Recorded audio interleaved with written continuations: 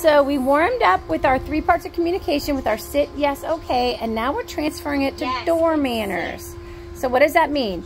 Every time we come to a door, we want Gatsby to sit and wait for permission to enter or exit the door.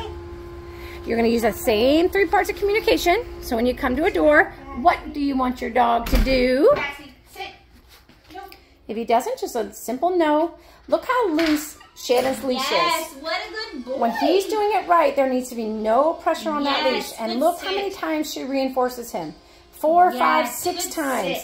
As he sits in front of the door. We want to make this the most fun place he can be in this session. So that they want to stay here in this sit position. Until they hear the release word, okay. Again, we're going to come to this door. What do you want your dog to do?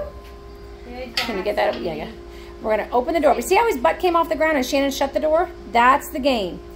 If your butt stays on the ground, the door opens up and you get a treat. If your butt comes off the ground, the door shuts and you do not get a treat. I'm going to just add a little bit of... Yes, good boy. So Shannon's also adding a little bit of distraction since he's been doing so good. No. So see, it kind of caused him to break behavior. That's fine. Shut the door. Repeat what you want him to do. Open it and do it again.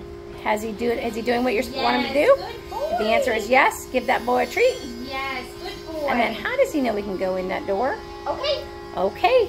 Good boy. Perfect. So that's door manners. You want to practice that. Grab 3 doors in your house.